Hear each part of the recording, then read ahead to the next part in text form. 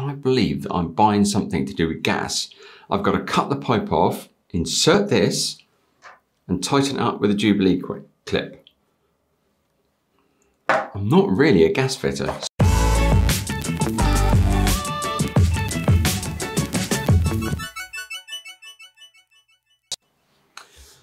Okay, so how are you doing? I'm back in the room, and the Cadac Safari Chef 2 is now assembled in some form or another.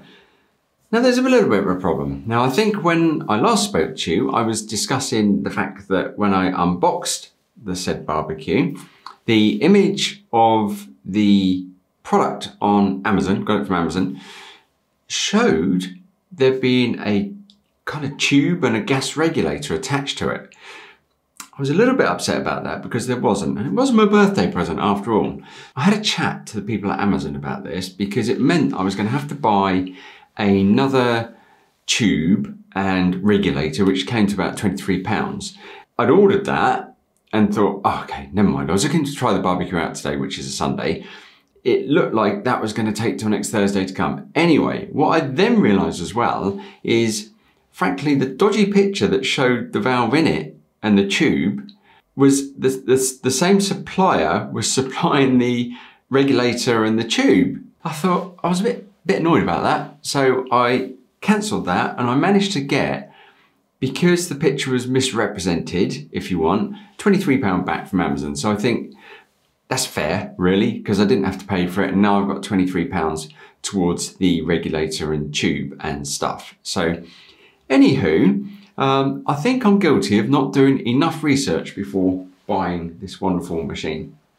I'm really still looking forward to using it, really excited about it, but I didn't understand there was a difference between butane and propane. We've just never used anything like this before. So on a little bit more reading, it appears, now do not take this as advice because I don't know enough about this to give advice, and I'm not intending you to take this advice. This is just me discussing kind of where I got to.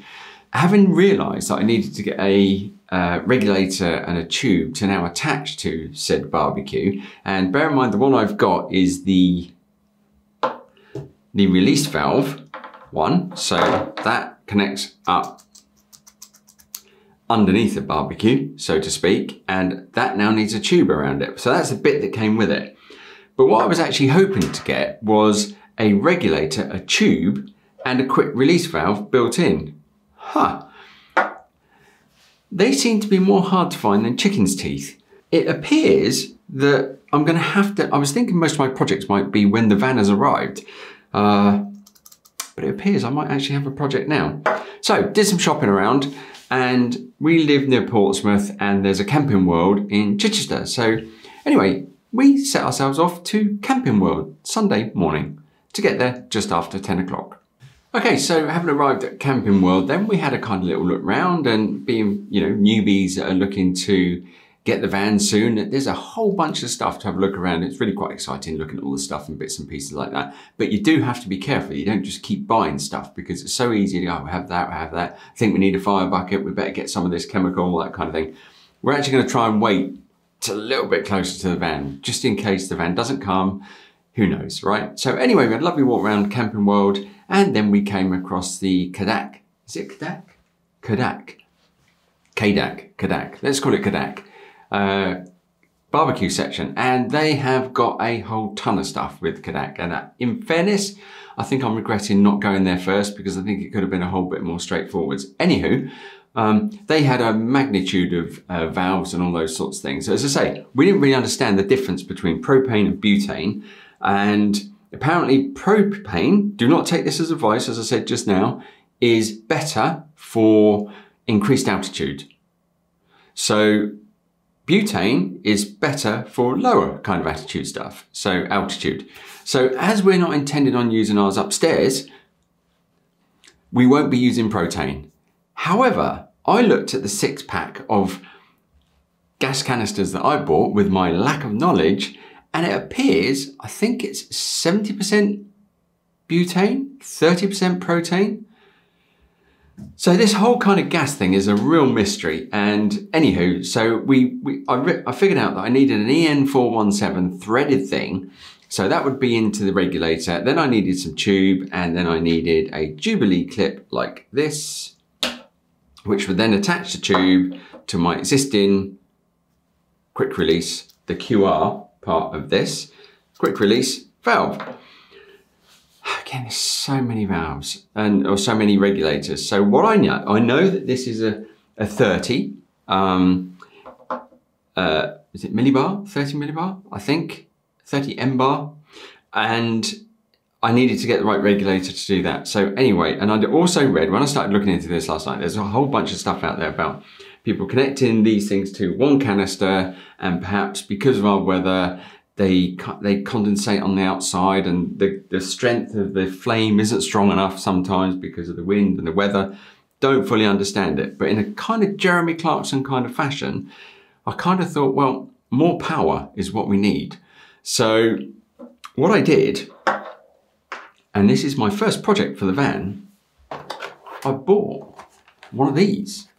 So this can have 2 canisters attached to it. I personally think it's overkill, but there was a whole bunch of other things. And I chatted to the guys in the shop who were extremely helpful at Camping World, I have to say. They were very, very helpful. So this is what we've got.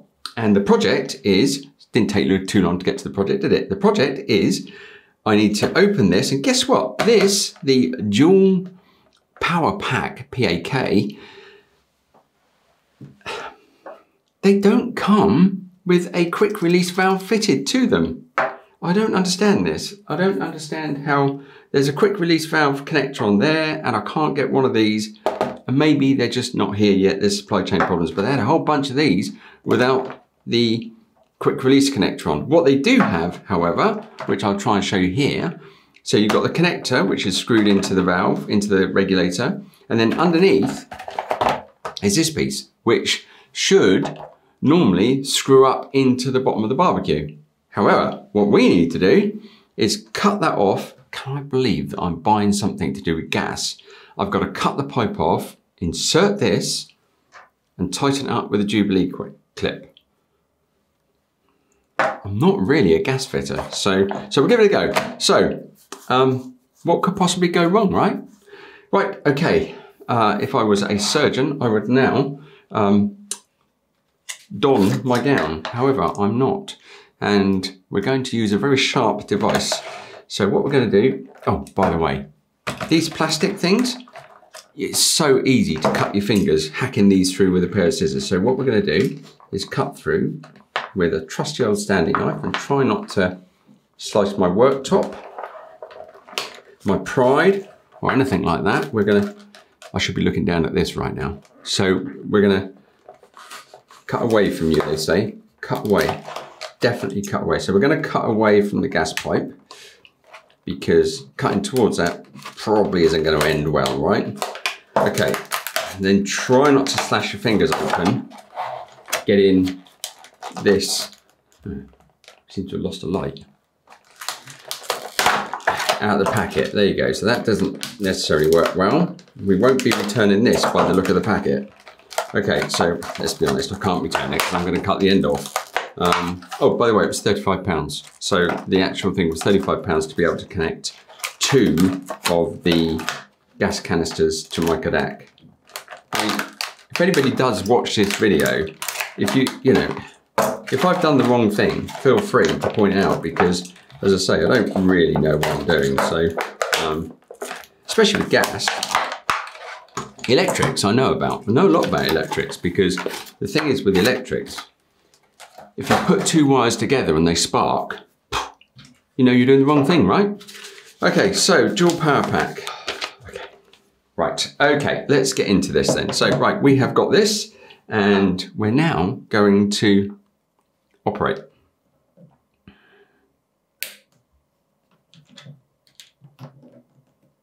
I mean, it's only £35, right? I mean, I actually thought that this afternoon I'd be using my barbecue, not actually building it, as in kind of connecting pipes and stuff like that. So, okay, right. So, first things first, this doesn't look very malleable at all. There's a word I didn't think I'd use today. So the idea is what we're going to hope for at some stage is that will have, this is going to be much, hopefully this doesn't drag the cans around. So hopefully this is going to connect up into the barbecue, and that will sit on top of 2 cans. Well, at least we've got the right type, look, because there's threads in there. So I think we're making progress. Right, okay, what I'm going to do is just warm up this pipe, because what I want to do is just cut around this connector here, but I'll warm it up first because then it should cut through a bit easier. I'll be back in a minute.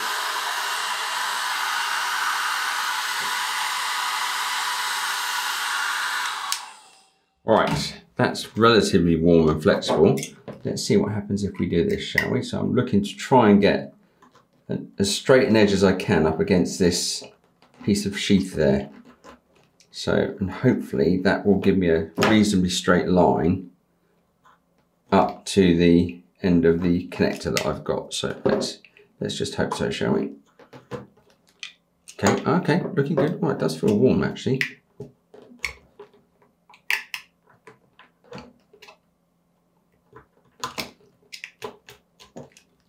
Okay, looking good.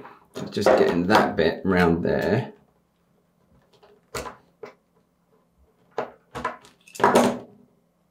Okay, there we go. And just that bit there. Cool. Just a little bit of trimming to do there.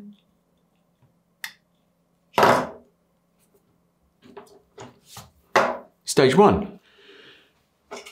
Okay, ladies and gentlemen, you join me where the patient is pretty much well into the operation, and we've removed the main valve or connector, and we have an open artery here. It's looking pretty terminal. So we have just enough time left of the operation to try and bring this all back together. So we have some soap. And the idea is with the soap that I will put that in the end here, but not until after I've warmed it up with this. So what we'll hope to do is to get this on, get this tube onto this pipe without any soap. If this won't go in, female, male, if this won't go in after a bit of heat, then we will apply some soapy suds to here.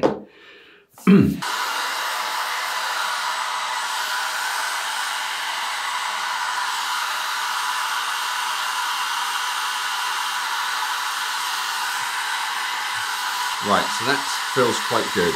So what we're going to do now is cease the noise. It would be nice to have some birds in the background or something after that. And now this, hopefully, without the aid of washing up liquid, is going. Look at that. My word. Look at that. That's proper. Can you see that?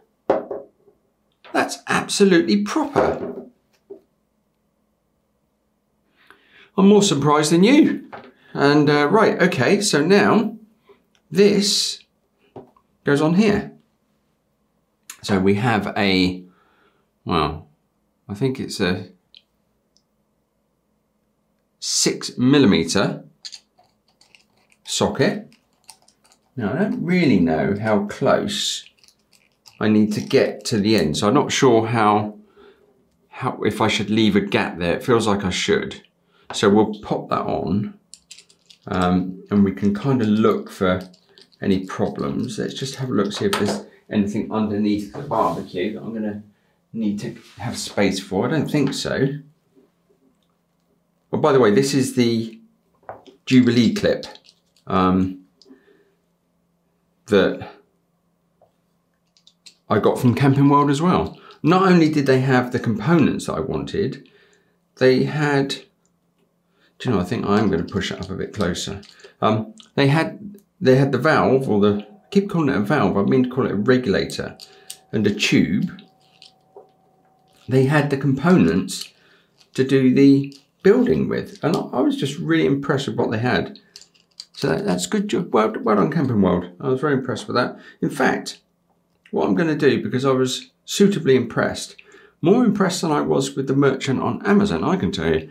But because I'm suitably impressed, and thousands, probably hundreds of thousands of people will follow the link after watching this video, I'm going to pop a link to Camping World down below. So please do go and have a look at Camping World.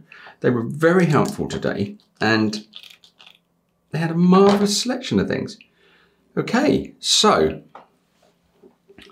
my goodness. Actually, joking aside, it actually took a lot less time than what I thought it was going to. I didn't expect that to go as well.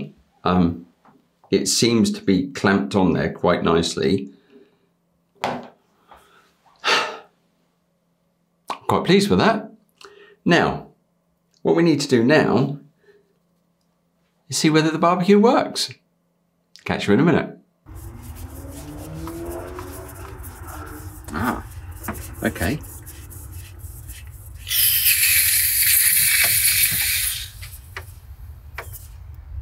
Okay, that's one, with a little bit of a squirt of gas.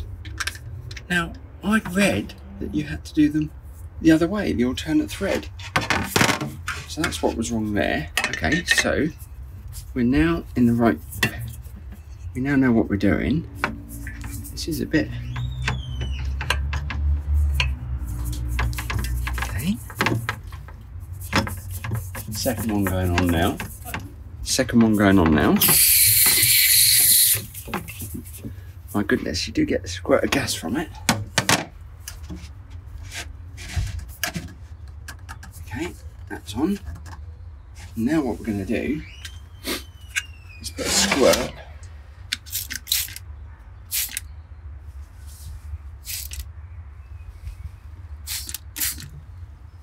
to see.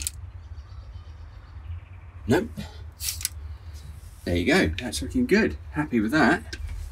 Right, now let's see if we can connect this.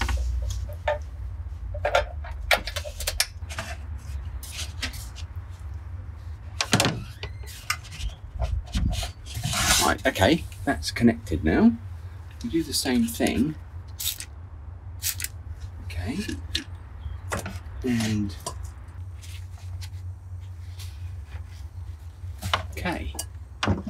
Right, let's just see what happens. We open the gas valve and turn this to, ha, look at that. Let there be fire. And it's regulated.